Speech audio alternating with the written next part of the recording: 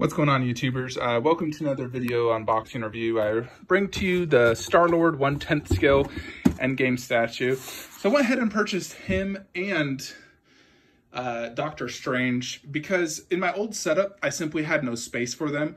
But this coffee table is actually about 3 inches deeper. And so I am actually, and because I get a 360-degree view of it, I can actually fit a few more 1/10s. So I decided to pick these up so I could finish the line. So let's go ahead and open up Starlord. Already took off all the tape, at least I thought I did. There we go. Let's see what we got here. I know exactly where I'm going to put Doctor Strange. Starlord might be a little bit trickier. Check this out. Heavy base.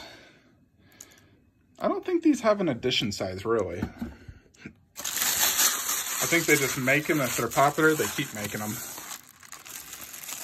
as far as I understand. Here we go, my second Starlord statue, movie version. I think she looks a little bit bigger than the other one. Check that out. So I know he goes simply just right in here, like so. And then if we could get this out, these are his guns. So the other Starlord comes with a switch out helmet where you can have the, unmasked portrait. This one does not. So because of that, I might actually just display the unmasked on my Infinity War version. I'm pretty sure that goes there. Yep. Yeah, the Infinity War I got over there. That one has the unmasked portrait. So I'll probably just end up displaying that from now on. So there's some differences between the two. Alrighty, so this one actually shows him shooting out the gun, which is really cool. So actually like that. And boom, Starlord.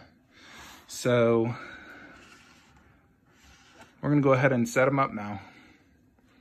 Alrighty, so here is Starlord, and for a 1/10, he actually does have quite a cool looking pose and presence.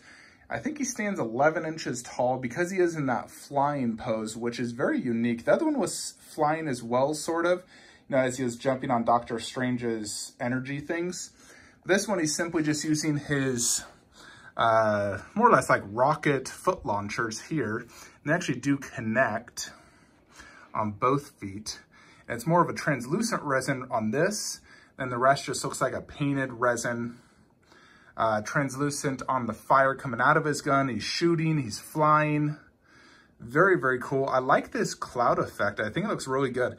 Sort of reminds me of the XM Boba Fett, how it also had a similar cloud effect in flying. It's like a miniature Starlord version. So very cool. You got this, a base similar to all the others where it's like the earth and rock, and then the cloud effect, a rebar poking out. So very, very cool. I love this effect right here. I saw this in person before, but it's even more impressive now that I own it. And then, of course, the costume itself, textured, it's as detailed as like a Sideshow 1/4, but in a 1/10 scale manner. I would love if Iron Studios made 1/4 of all these. I would buy the whole freaking set. They made the entire Endgame line in 1/4. Really just enlarge these to 1/4. I would 100% buy the whole thing. But Starlord looks awesome. Now I need to figure out exactly how I'm going to display him. He weighs about maybe 2 pounds. I was thinking I could probably just put him right there. Like he's shooting at Thanos right next to Groot. That kind of works. And see, the idea is I need to fit Iron Spidey, which is actually shipping, right there. And then also War Machine or Iron Patriot and Rocket. So I need to fit all of them along there. I'm going to put Doctor Strange right there. Just got to open him up. And then I got everything else planned out. Starlord's pretty cool though. I mean, because I have him leaning over Groot though, which makes sense, you know, other Guardians of the Galaxy, he doesn't take up as much space. So check him out. And I'm having characters angled to where I can see them from multiple angles, you know, like this angle, I can see multiple characters. So I like having it as a centerpiece, you know, on this coffee table because I can really gain a good view of every single character. Starlord costs 95 bucks, I think. Plus, you know, shipping's about $15 usually on these. So very, very cool piece. I do like it quite a bit. Let's go ahead and compare him real quickly to the other one. So you can see the pair right here, that one, and then this one. I think the Endgame one is better for sure. I like that one quite a bit as well, but I think Endgame is better. Very cool little 1/10 scale statue. I'm a fan of these 1/10s. When you get many, they look really cool. So, just do some close-ups real quickly. Mask looks great. I love the texture work. You know, it looks just like them.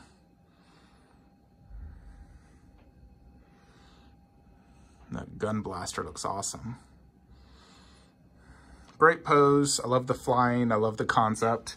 Definitely a very cool 1/10 scale statue and welcome addition to the 1/10 line. Hope y'all enjoyed this video. Like, comment, subscribe. Have a great day.